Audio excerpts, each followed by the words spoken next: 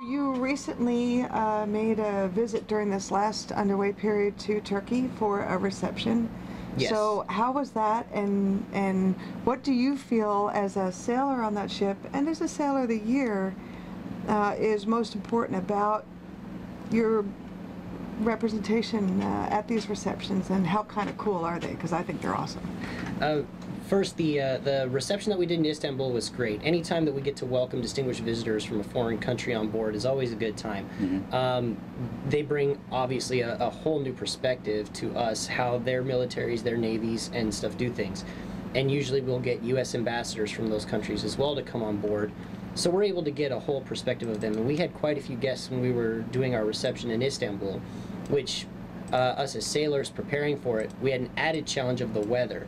The weather while we were in port in Istanbul was very rainy, very windy, very cold.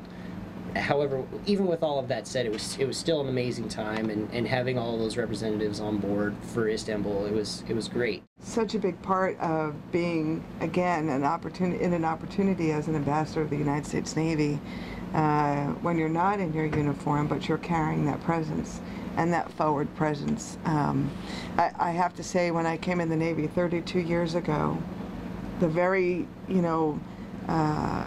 recurring theme through boot camp and school and at my first duty station was forward presence, forward presence, forward presence. The Navy's about forward presence, and how you represent yourself. And so you've just described and captured, all of that in this one moment about the importance, not just in a military sense with dignitaries visiting, in a military sense in theater cooperation, but in a military sense and ambassador sense of on your liberty time and enjoying the culture of the overseas environment and being a great ambassador. So I mean, this is a win-win to be forward deployed and operating forward, wouldn't you say? Oh, it absolutely is.